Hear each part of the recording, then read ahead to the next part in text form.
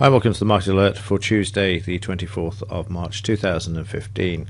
Starting off in the 5-minute chart, you can see there we've got a signal. This is before the market, and the reason for this, of course, is with having the PTIs, we don't want to trade during the quiet afternoon session. You can see there why.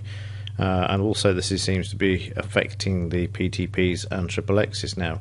This is how the markets have changed over the last 2 months. We've had years of the same pattern, but for the last 2 months the market appears to have changed dramatically from the beginning of January. The reason for this I do not know, but one thing I do know, it's certainly changed, and you can see this through this sideways range. In fact, sideways for the whole of the session until we got to the end when we saw the market drop off there. So this new pattern in the market is the reason why I developed the PTIs. And again, you can see there the market sticking to these like magnets and just like glue. I mean, it's quite incredible. That's a brilliant display yesterday of the psychological levels, driving through, trading up, then coming back, going all the way back, and then coming back through eventually before the close there. So the PTPs and the triple X's, which we've always traded in the whole session from 2:30 to 9 p.m. or up to around 8 p.m. obviously to give you that last hour.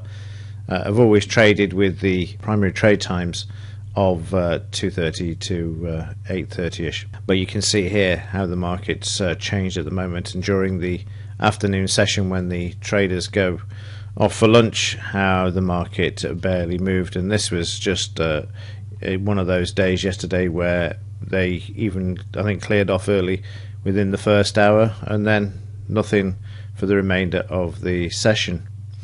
Also, you'll notice here the market closing back, and then the market falling off sharply, and there's no PTI signal. I've just discovered that there could be a small bug in the software, and if I just mark up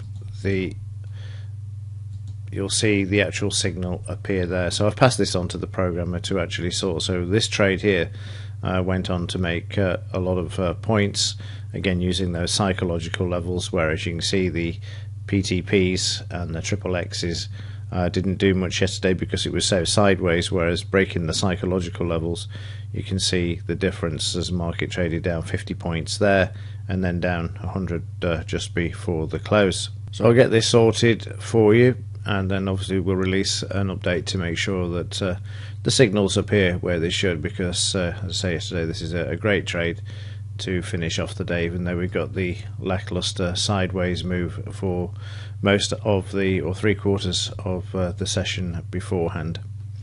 In the daily charts, you can see the market coming off the highs there yesterday, stuck below the 76% retracement, which is interesting. The market managing to trade above it, got to Friday's high, and then as we saw there, I think it's the 18,200 level it is, and then we saw prices coming off just before the close. The market this morning finding some support there. In the news today, let's have a look, see what we've got after 1:30. 145 flash manufacturing PMI from the US, forecast to come out more or less the same, and new home sales also slightly lower at 2 p.m. there. On the implied volatility front, 10.93 for Friday. Let's have a look, refresh and see what we had on Monday. And on Monday, up to 11.34 as the market sold off before the close of trade there, so up slightly.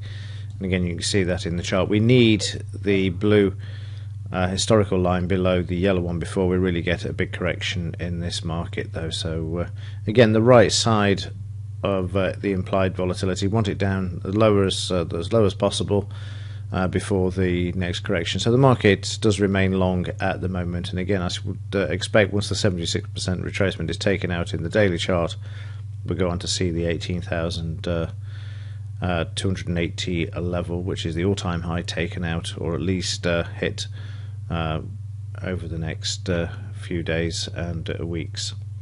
Right, that's it for me for today. I will see you in tomorrow's edition of the Market Alert. As ever, thank you for your support, very much appreciated. And as ever, thanks for watching. See you in the next one.